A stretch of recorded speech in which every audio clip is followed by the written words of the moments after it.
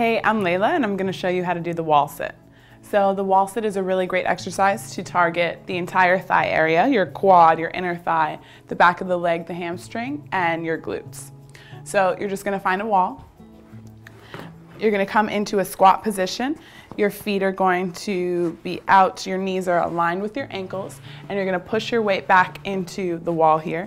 You want to make sure that you're digging through your heels as you're in your squat position and that your legs are 90 degrees. So you're just going to hold this here for about 30 seconds if you're more of a beginner, 30 seconds to a minute, and you're going to feel that burn right away, right in that quad area, that thigh area here.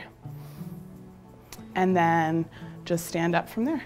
And that's how you do the wall sit.